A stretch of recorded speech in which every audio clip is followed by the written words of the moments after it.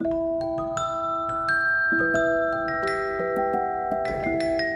friends, how are you today? I hope you're having a wonderful day today. My name is BaileySarian, and this is the Dark History Podcast. Welcome, how are you? I hope you're having a fantastic day.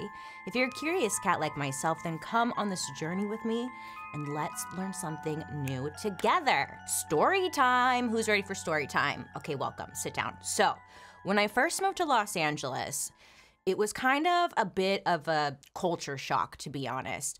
Come to find out when moving here that a lot of people out here in Los Angeles tend to do some cocaine.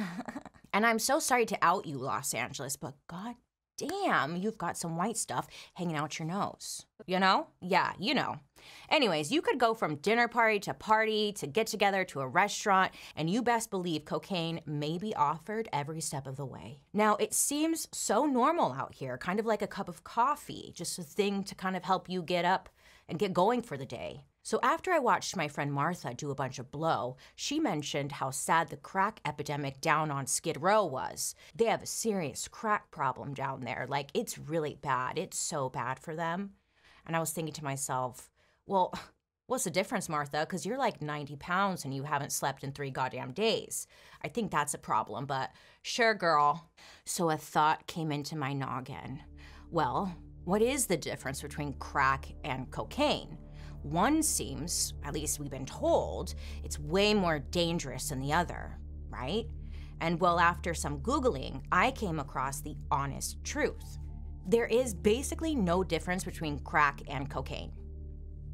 Huh? How can this be? Why the different names then?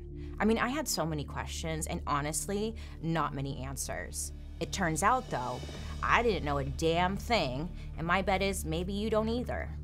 What if I told you the death of an American basketball player on the rise would be the catalyst for some of the most aggressive and toxic drug laws the nation had ever seen? What if I also told you that 22% of the world's prison population is from the United States? What if I also told you you could save a bunch of money by switching to Geico? I mean, crack, it's cheaper. Okay, so where do we begin? Let's go on a journey with a girl I know named Cocaine. Sounds kind of romantic, huh? Cocaine. All right, how did coke or cocaine get introduced to Americans in the first place?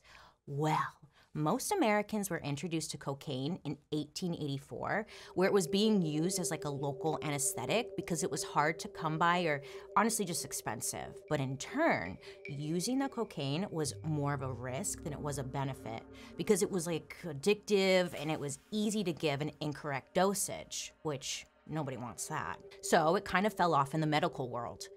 But there was a use for it. It was fun. It stimulated the brain, it gave you energy, it put you in a great mood, helped numb pain, and overall just made you feel so much better. I mean, sign me up, you don't have to tell me more. In the late 1890s, cocaine would be used in products, cures, and medicines that you could easily purchase from your Sears and Roebuck catalog. It's how people would shop back then. Sears Roebuck catalog? It was like an Amazon, but in print. We've all probably heard the rumor that Coca-Cola actually had cocaine in it. Well, that's because it was true. I mean, it did. And honestly, that's why no one drank Pepsi. Not only that, cocaine was in so many different items throughout this time. There was hair treatments claiming to cure your baldness, hemorrhoid cream, you know, for that thing, medicine for toothaches, cough drops, cigarettes with cocaine mixed in. I mean, honestly, take me back. It just sounds like a good time. People didn't even think twice about it, but also this was just a different time when you could just make wild claims like, hey, cocaine helps with your hair growth, and nobody was fact-checking that, you know? It was just a good time. It's kind of like today, sugar being in everything. Back then, they were just throwing cocaine into everything. In 1906, the Pure Food and Drug Act was passed, which essentially meant businesses needed to let consumers know like what's in the product you're eating/drinking. Also, disclose any potential dangers with ingredients, like cocaine, which again, it wasn't regulated, and they couldn't back up the bold claims they were putting out there to consumers, that it was gonna help with your sore throat. You know, like I'm sure it would, a little, but they couldn't actually prove it. So say goodbye to cocaine, you know? She was out of there. The whole public perception of cocaine would end up changing in 1914 when the shady-ass New York Times published an article titled, this is their title, not mine, Negro Cocaine Fiends Are a New Southern Menace. That was the title. In this article, it described the effects of cocaine on the Southern African American community specifically, alleging it made them immune to bullets, I'm not even kidding there, immune to bullets, paranoid, and prone to violent rage. Now, this article was creating a fear and crisis within the white community. It made it seem like Southern white American women were in literal mortal danger because African Americans were using cocaine and wreaking havoc. The article, it gets worse. It says, and I quote, "Once the Negro has formed the habit, he is irreclaimable. The only method to keep him from taking the drug is by imprisoning him. This is merely palliative treatment, for he returns inevitably to the drug habit when released," end quote. Because the whites are in danger, supposed danger, this led to hysteria surrounding cocaine, which then led to the Harrison Narcotics Tax Act in 1914, which officially cracked down on cocaine, making it illegal. Boo. Now, this is the first time that we know of the media portraying Black Americans on cocaine as a threat to public safety. If you couldn't guess, that theme is gonna come up again. Okay, maybe a few times. Okay, maybe that's what this whole goddamn episode is about. Cocaine use in the US, it dropped off for a long time. Now, there isn't a ton of information about how it was being used throughout the 20s, 30s, 40s, and 50s. But I mean, come on. You know, some people were hitting the slopes. It's just really not written about. Cocaine was kind of like Jesus. It like went away for a while and then it rose from the dead. But in this case, people were like, fuck yeah, cocaine is back. And she's not even mad we ignored her for 40 years. She's a resilient beast. So, it's the 60s, and you know, there's peace, love, and drugs. Charles Manson, hippies, Woodstock, Vietnam War, free love, civil rights movement, birth control. We went to the freaking moon. There was a big shift in American culture.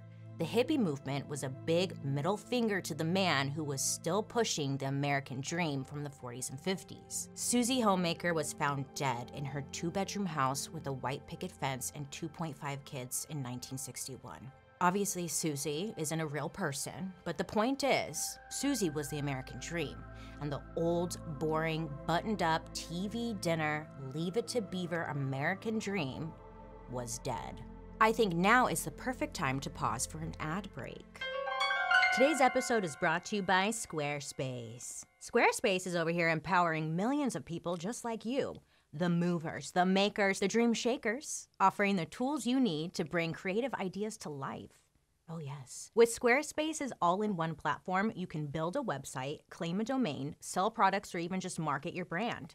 Squarespace has made it easier than ever to establish your online presence. It's the perfect option if you're looking to put your ideas out there and create or start something new. You know, hobbies are fun. With Squarespace, you can personalize everything when it comes to your website. It can truly be a reflection of who you are and what your brand stands for. It's so easy to use if you're new to it all. It's not intimidating at all. You got it, you know? If this sounds right up your alley, head to squarespace.com/darkhistory for a free trial. And when you're ready to launch your new website, use the offer code DARKHISTORY to save 10% off your first purchase of a website or domain. Thank you, Squarespace. Now let's get back to the story.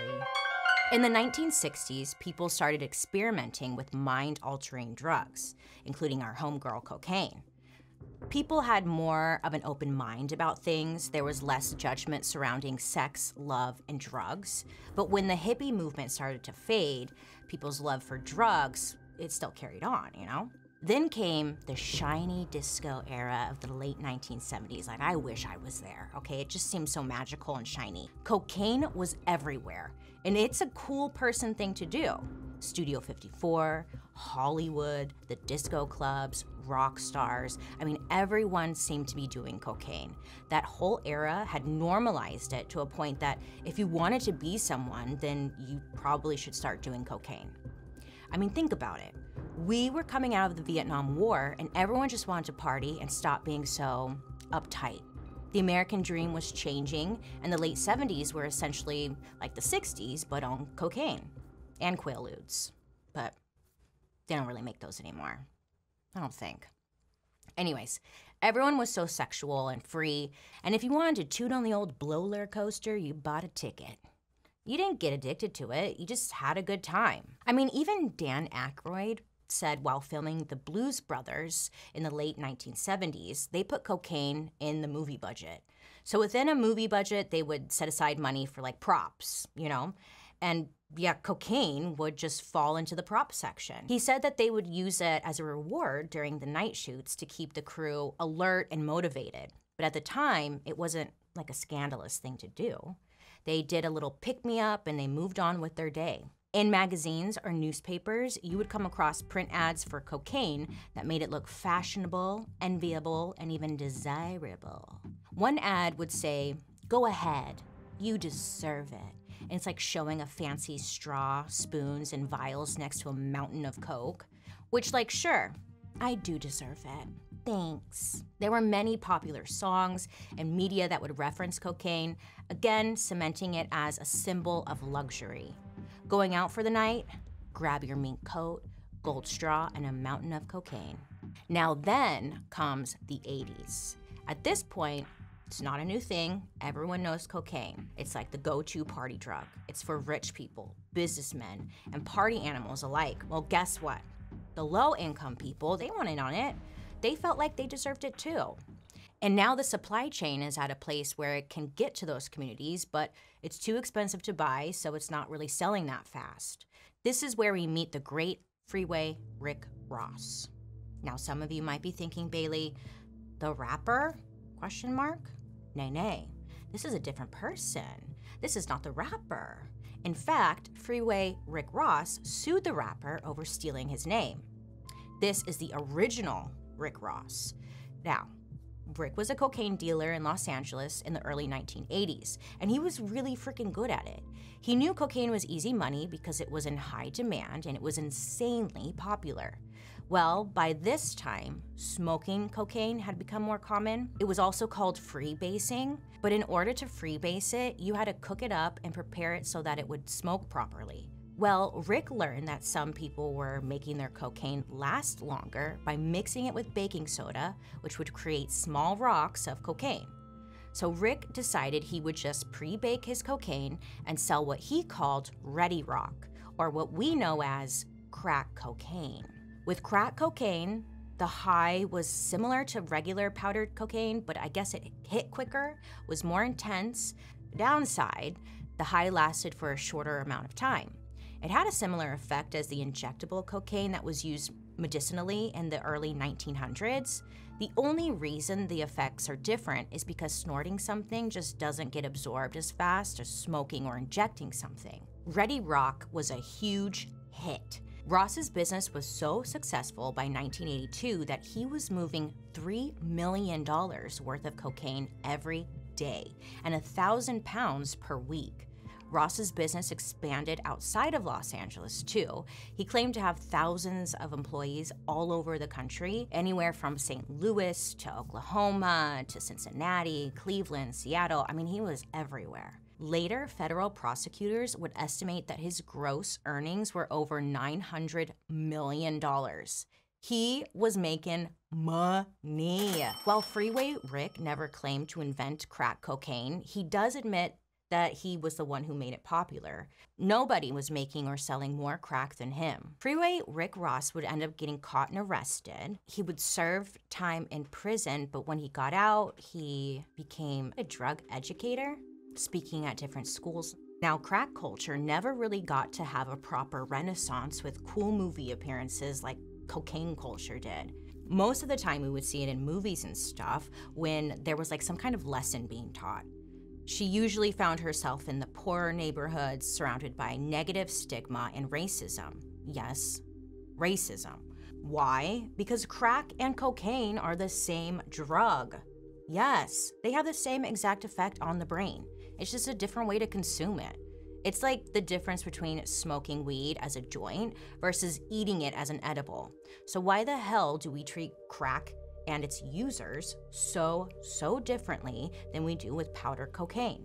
And why are they punished by police at such massively different rates? Before we get into that, let's pause for a word from our sponsor. HelloFresh. That's right, today's video is sponsored by HelloFresh. Get mouthwatering seasonal recipes and fresh, pre-measured ingredients delivered right to your door with HelloFresh, America's #1 meal kit. With HelloFresh, they make cooking at home fun, easy, and affordable. As the temperatures rise, HelloFresh knows people are looking for more ways to avoid the hot-ass oven. So this year, they're launching a summer-only, limited time recipes and specials.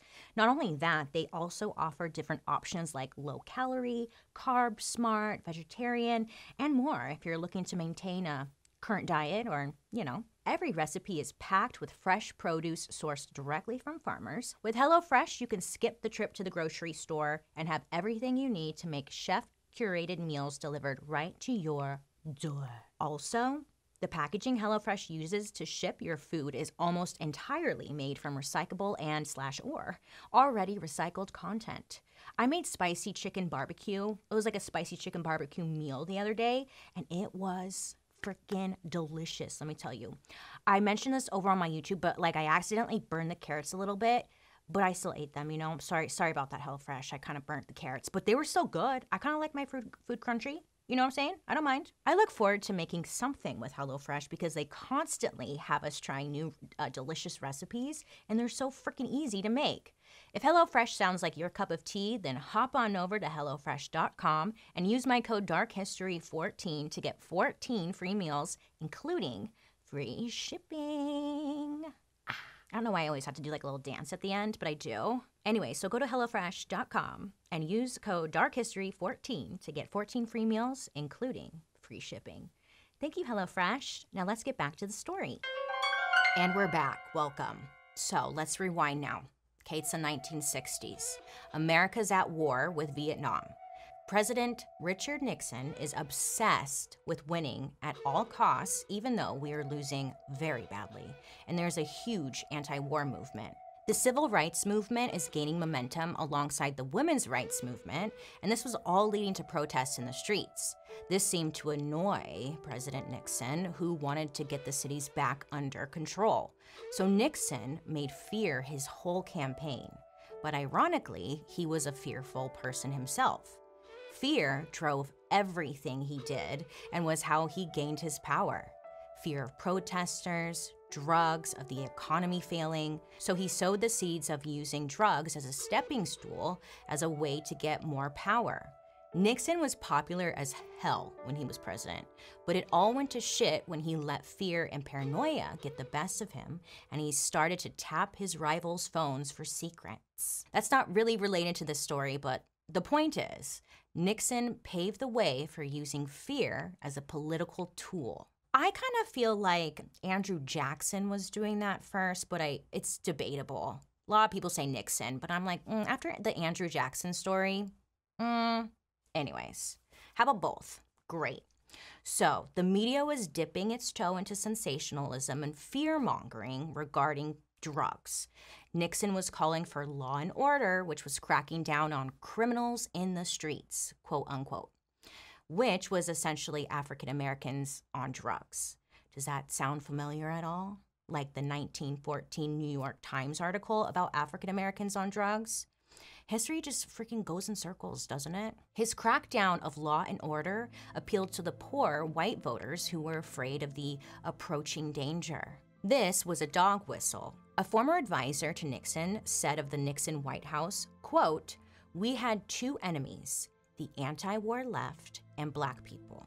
We knew we couldn't make it illegal to be either against the war or black, but by getting the public to associate the hippies with marijuana and blacks with heroin, and then criminalizing both heavily, we could disrupt those communities. We could arrest their leaders, raid their homes, break up their meetings, and vilify them night after night on the evening news. Did we know we were lying about the drugs? Of course we did. end quote. I mean, shouldn't that be enough? I mean, geez, like, we don't even have to guess. They just said it out loud. These slimy men in suits knew exactly what they were doing. So then, big surprise, right? Nixon declares drug abuse as public enemy number one. Heroin, LSD, and marijuana were the main drugs that Nixon was focusing on. He even worked with the government of New York to establish narcotic courts, which would begin to process drug-related issues as crimes rather than a health issue. Heroin use did decline as a result of his new policies, but his real target were the anti-war protesters who primarily used pot and LSD, and those drugs were considered serious crimes. In the media and within the government, Nixon linked it to criminals and criminals only. He was like, we need a reason to throw them in jail, and that was his reason. Nixon brought wartime propaganda to your own backyard. Wartime propaganda, it wasn't a new concept. But what Nixon did was apply this to drugs and brought the war to your own home, which made it even more personal and more scary. With more Americans able to purchase home televisions, you could see the president speaking to you through the TV. I mean, it was incredible. You're watching me right now, maybe on YouTube. And like, look, incredible. Could you imagine when it first came out? It would blow your mind, right? So, everyone's getting TVs, and you could see the civil rights movement happening right there on your TV. You could see the war happening on TV. And most importantly, you could see President Nixon making the connection crime equals drugs and drugs equals crime on TV. This is when Nixon is laying the groundwork for what comes a little later down the road, some really damaging policies around drugs. Now, Nixon, he didn't really accomplish a lot, let's be honest, but Nixon did plant the seed, boop, and Ronald Reagan came in with his big old jug of Wawa, and he just nurtured that seed. Enter to the scene Ronald Reagan. In January of 1981, Reagan was seated as the 40th president of the United States. Reagan was super proud to water Nixon's seed, which was, again, the war on drugs. Now, Ronald Reagan and his wife, Nancy, they were party poopers and just very anti-drug. Boo. The panic about crack in the mid-1980s started because it was a drug associated with Black people and the inner city that seemed to be spreading into white suburbs. But these concerns weren't just coming from white people. Low-income Black communities really were being ravaged by crack, and Black political leaders were pushing for action against the drug. The media was creating a sense of fear around drug-related crimes, and in 1982, the New York Times, shady, had reported that deaths due to cocaine abuse quadrupled between 1976 and 1981. And in another article, they basically said drug users were responsible for the economy being bad. With all this fear-mongering going on, the American people were very much against drugs, again, associating it with just bad people.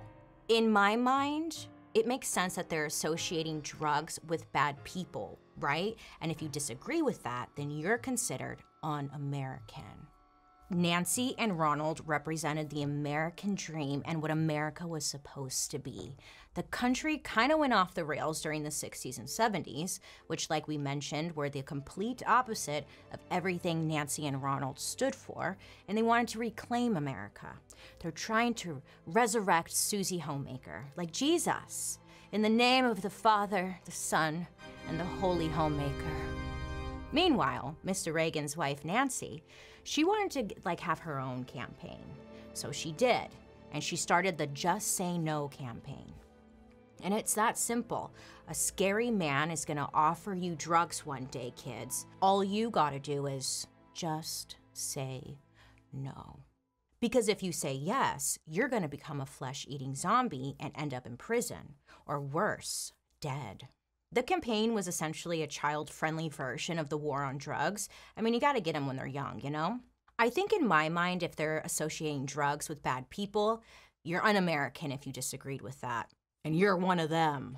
In 1984, Congress passed something called the Comprehensive Crime Control Act.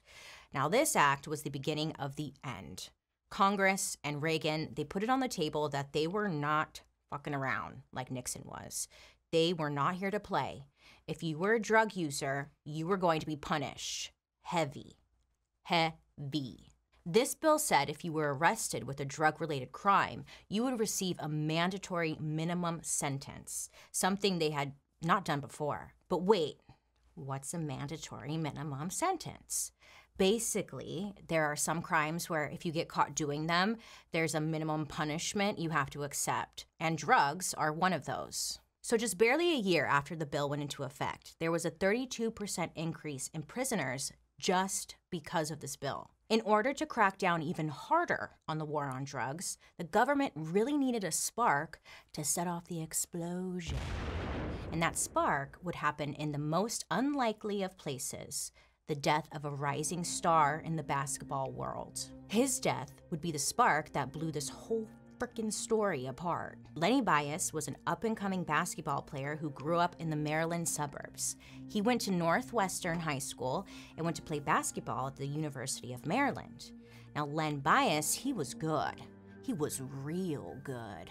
And he was constantly compared to Michael Jordan in terms of raw skill. And the two of them were considered the best of their time. Now, Len would be selected as the second NBA draft pick in 1986. He was a hometown hero in Washington, D.C., and a symbol of athletic excellence and a role model around the country. Len was living the dream. June 19th, 1986, 6:30 a.m., a 911 call rolls in from a guy named Brian Tribble. Brian called to report that Len Bias was slurring his words and having a seizure on the floor. He told the 911 dispatcher, "This is Len Bias. You have to get him back to life. There is no way he can die." 8:51 a.m., Lenny Bias was pronounced dead at just 22 years old. Because Lenny was seen as the golden child and on his way to becoming a rock star for the Boston Celtics, somebody working on the inside knew that his death was going to be a very big deal. So a quote-unquote source called a news reporter and said that Lenny had cocaine in his system. And not long after, a second source came in saying Lenny had died of a cocaine overdose. The news was reporting it everywhere, and the entire nation was completely shocked. I mean, it was literally everywhere. Len Bias was supposed to be safe from this drug epidemic that Reagan and Nixon had been warning us about. He was a superstar athlete, and this kind of thing just wasn't supposed to happen to him. Now, Lenny had no previous association with drugs, and his reputation was squeaky clean, and everyone assumed that this was his first time trying cocaine. Imagine if Michael Jordan never got a chance to become Michael Jordan. That's what people were saying about Len Bias. Yes, Michael Jordan's draft was a big deal, but he became a 6-time champion and arguably the best player ever. Len was robbed of those accomplishments. I mean, he was having like the best week of his life, and it was sadly cut short. According to Maryland's chief medical examiner, Len died from an unusually pure dose of the drug. Now, rumors are going around, and lots of people are saying that Lenny never did drugs. He didn't even drink at the club.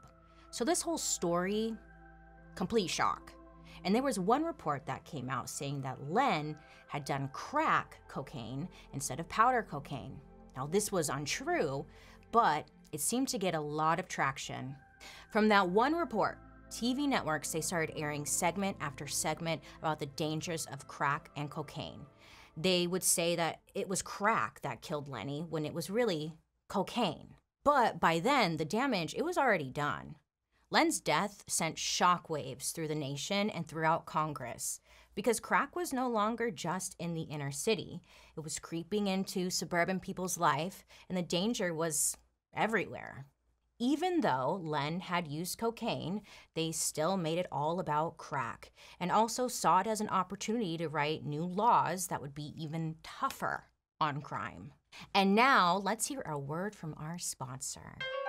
Hey, look around. Things are a little stressful. With all the nonsense going on in your noggin at night, it can seem to be like super hard to fall asleep. I mean, sometimes your brain just doesn't stop. Like next thing you know, it's 2 a.m. and you've thought of like a great comeback you could have said to that bully in 8th grade. And you're like, shit, I've got to be up for work in 4 hours. Well, babe, with Calm Sleep Stories, you'll be falling asleep in no time. Calm can clear your head with guided daily meditations or drift off to dreamland with Calm's imaginative sleep stories. Calm even has curated music tracks to help you stay focused on whatever it is you're working on. Sleep more, stress less, live better with Calm. Oh, that's so cute. I love that. With listeners of Dark History, Calm is offering a special limited time promotion of 40% off a Calm premium subscription. Just go to Calm, CALM.com/darkhistory.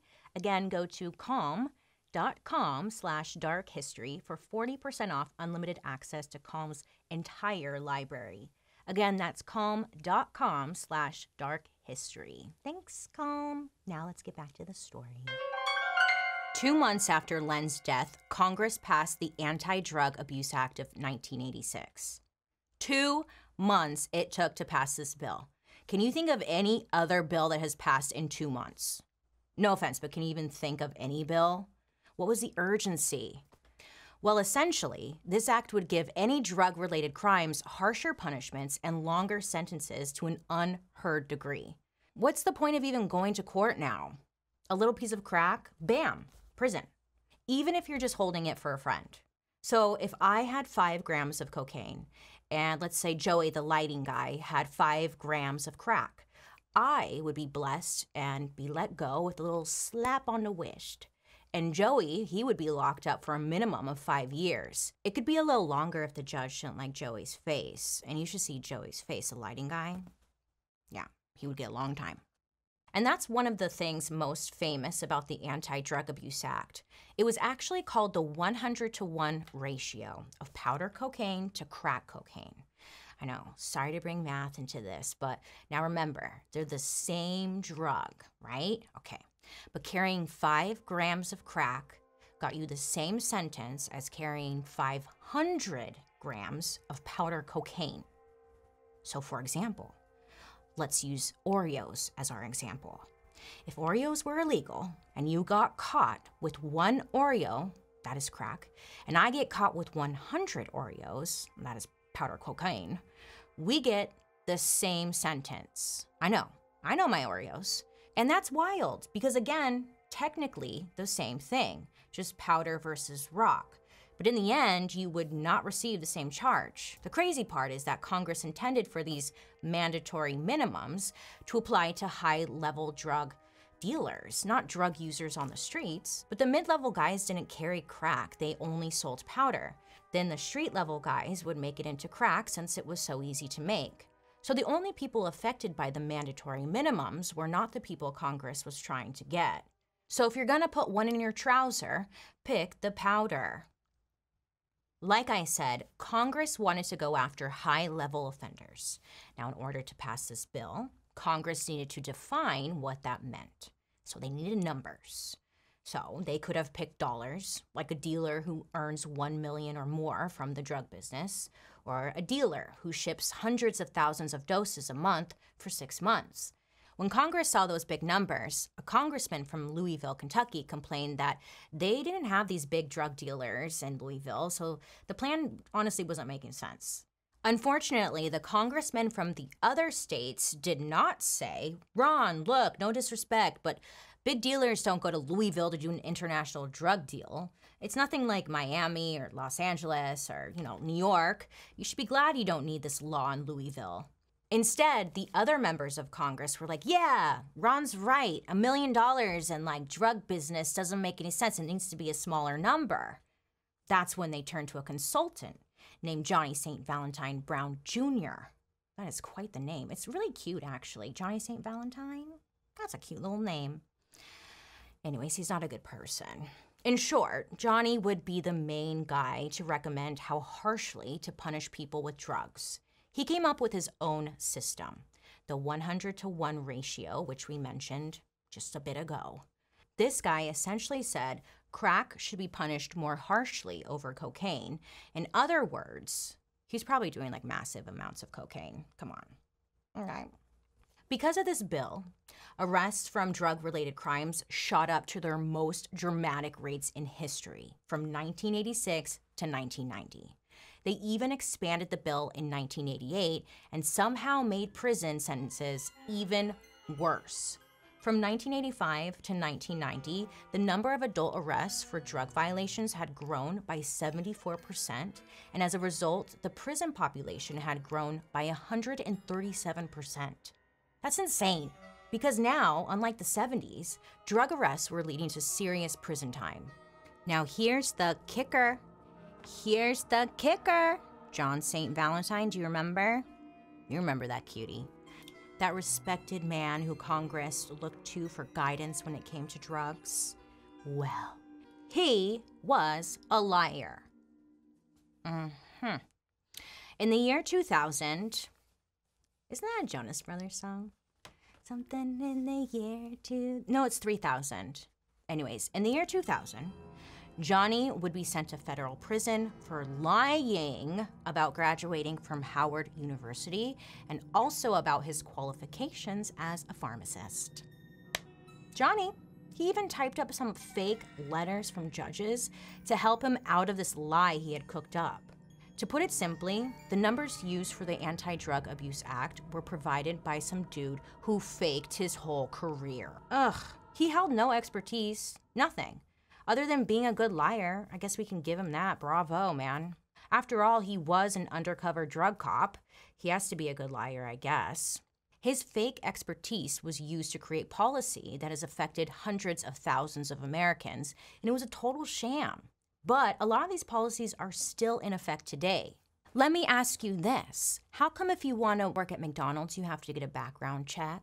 But Johnny St. Valentine over here, he just waltzed his way right into Congress and literally changed how this whole country approached drugs. Ba-da-ba-ba-ba, ain't that some shit? Welcome to Incarceration Nation, where we provide you with an unlimited array of prison cells and bad meals. There is free healthcare, though. That's a bonus. The war on drugs had increased court cases and prison sentences in a very large way. More arrests, more time in prison, overpopulation, poor prison systems. It was a domino effect of just pure uncut shit. By 2016, the United States was home to 22% of the entire world's prison population. It wasn't a problem with one group of people or one law. It was a full-on systemic issue. But wait, what's a systemic issue? Research shows the ugly cycle of some people being born in a low-income area that is considered, quote-unquote, high crime. So it doesn't get any public funding to get fixed up. And the people in that area don't have access to basic services and job opportunities, so they turn to whatever they can or whatever they have available to them, which is often selling drugs. They are making do with what they have. And then unfortunately, some get caught doing so and they get arrested. And because of all these stupid laws and mandatory minimums or whatever, they don't really get a fair chance at having their case reviewed fairly in court, so they were forced to take a plea bargain, which lands them in prison. Then while in prison, there are no resources to rehabilitate them and help them to reintegrate into society that doesn't include selling or using drugs. They are then released right back into the situation they were in before, but now they can't seem to get a reliable job because McDonald's does background checks. So what the hell are they supposed to do? It's just this endless hamster wheel of bullshit. It's like, thanks, Johnny. Let's think about where we are right now. We have this idea of what crack is in our heads, and it's really based on racism and fear that's been spoon-fed to us. Black versus white, crack versus cocaine. Cocaine always seems to be like this rich person drug, and crack is the poor person drug. The New York Times labeled black people as cocaine fiends. Nixon hated protesters and tried to criminalize the civil rights movement. Regan ran with Nixon's baton. Then Len Bias died from cocaine overdose, which allowed the government to push for new laws that changed the United States into Incarceration Nation. So, that is where we're at. But let's take a second and pause for an ad break.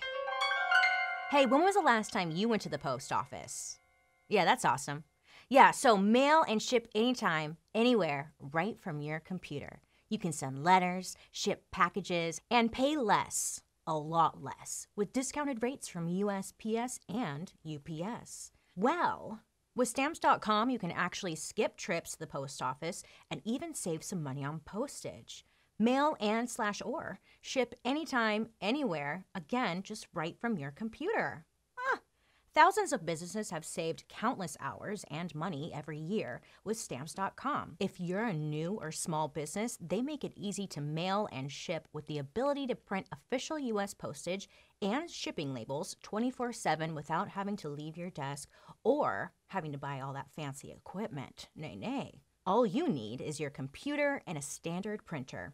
And with their Switch and Save feature, you can quickly compare carriers to find the best rates every time. There's no risk, and with my promo code DARKHISTORY, you get a special offer that includes a 4-week trial plus free postage, and they're going to throw in a digital scale. Hey! They leave out the long-term commitments or contracts. Again, just skip on over to Stamps.com and use promo code DARKHISTORY. You will never have to go to the post office again. Stamps.com, baby. Yeah. Now let's get back to today's story. And we're back. Hi. So get this. In 1989, 1 out of every 4 Black men aged 20 to 29 were either in prison, on probation, or parole. Then, in 1995, those numbers were updated, now showing that it was 1 out of every 3. 1 out of 3. Everyone expected that most of the people sentenced under the new tough penalties for crack would probably be Black, which they were, and that's why Congress, they just didn't seem to care in 1986 about the ridiculously excessive sentences that got handed out for having pretty damn small amounts of crack cocaine. And that's why these laws have stuck around for so long. Let me tell you about a man named Derek Curry. Derek was Black and a friend of Len Bias, who friends would say never drank or even did drugs. Derek was arrested for driving a drug dealer's car. Again, he wasn't known to do drugs, and there was no proof he profited off of drugs, but crack was found in his car. Allegedly. Now, Derek was arrested and sentenced to 19 years and 7 months in prison. For what exactly? Possession of a crack dealer's car? Seriously, they gave him 19 years for driving a car. Derek's sentence was nearly 3 times the prison sentence served by most murderers in America. Yeah, this is why the 100-to-1 ratio thing is so fucked up, because it's so reactionary and based on bullshit media hype. Meanwhile, the real and dangerous criminals aren't punished with the same scrutiny. I mean, you see it on my Monday uploads. We're judging. Now, I wanted to be fair here, so I was looking for, someone to compare to Derek's story. So I came across Lindsay Lohan's story. Lolo was arrested in 2007 for a DUI, felony possession of cocaine, and driving with a suspended license. She had 2 extra charges on top of her cocaine possession. Derek didn't have that, okay? Just saying. Anyways, she pleaded guilty to misdemeanor cocaine use and driving under the influence. Now, Lindsay was sentenced to 1 day in jail, community service, an alcohol education program, and 3 years of probation. Now, I'm not saying let's all go after Lolo, but when we look back at Derek's sentencing, come on, what the fuck? Cocaine versus crack. This, my friends, is just a little small example out of the sea of people in prison for these small crimes. Everyone else is out running around just doing cocaine like nothing. Because of the growth of how many people are arrested, it leads to the private prison industry, which is a whole nother topic. This has turned into, honestly, a money game. It's providing funding for police departments and the private prison system. It gives politicians the moral high ground in that they know what's best and that we have to give them the power to make the decisions to fix the crisis. Spoiler alert, they created the crisis, and it's just this endless cycle of crisis. Politicians are like, look at how many bad people we caught, though. We're doing such a great job. We're safe because all the bad guys are locked up. Look, we're doing great things for you. If we had done this earlier, Lenny Bias might still have been alive. Derek and Lolo's stories are pretty typical for many decades to come throughout our country. But in 2010, the Fair Sentencing Act was passed, which reduced the sentencing between crack and cocaine offenses from 100 to 1 to 18 to 1.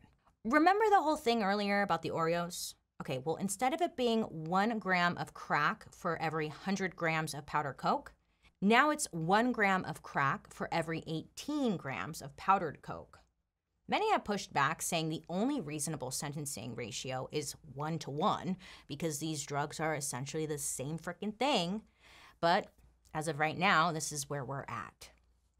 So once again, if you're gonna put one in your trouser, pick the powder.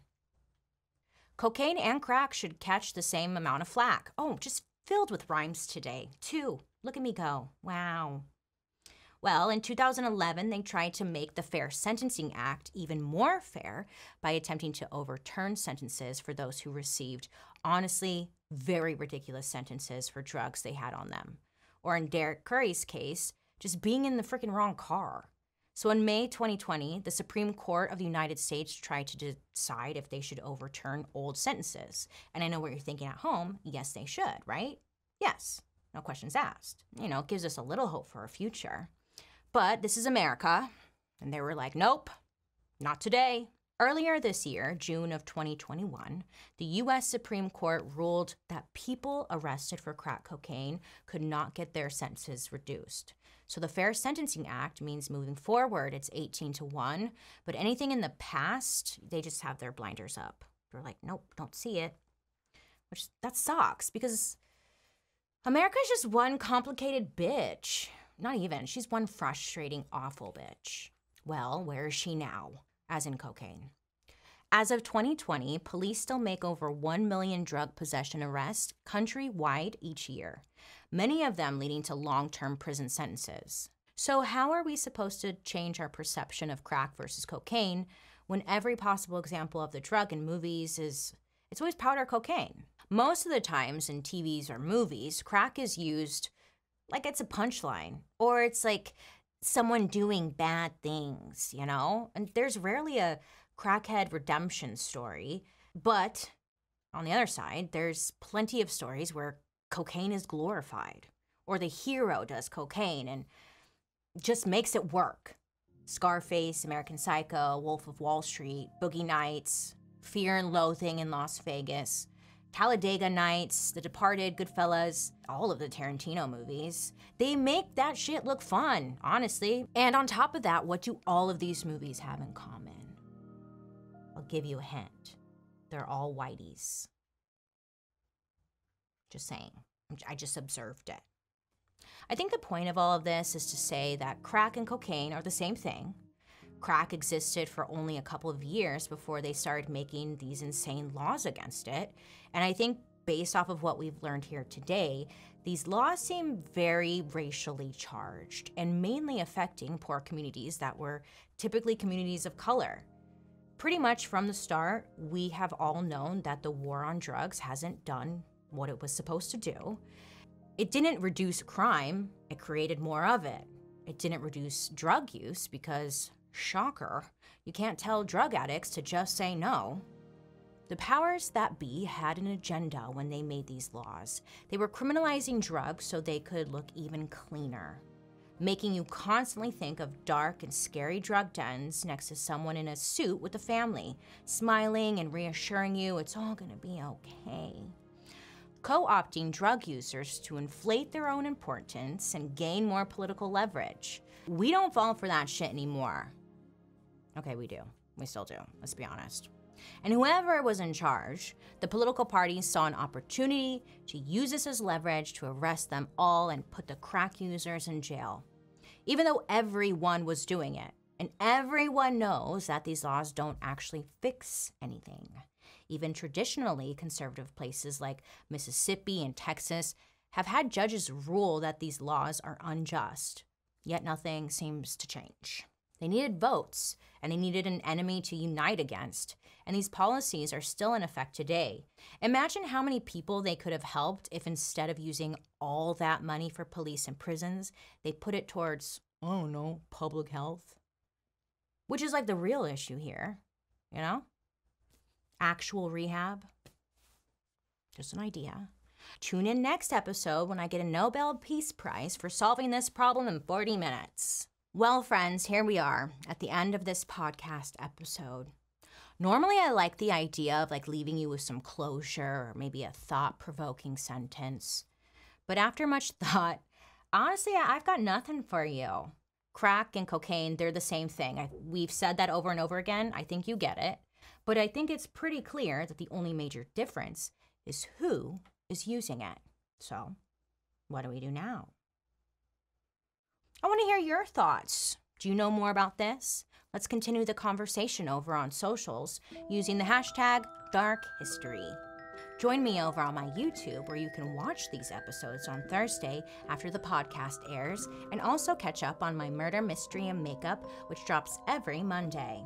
Thank you so much for hanging out with me today. I hope you have a wonderful rest of your day. You make good choices, and I hope to be seeing you next week. Bye. Let's go do some coke, man. Me and you, Bird. Yeah. This podcast is executive produced by BaileySarian, Chelsea Durkin from Slash Management, and Fanny Baudry from Wheelhouse DNA. Producer, Lexi Kiven, Daryl Christian, and Spencer Strassmore. Research provided by Ramona Kivett and Jed Bookout. Writers, Jed Bookout, Michael Oberst, Joey Scavuzzo, and me, BaileySarian. And I'm your host, Princess of the Dark, BaileySarian. A big thank you to today's historical consultant, David Allen Skalansky and Eric Sterling. Dark History is an Audio Boom original.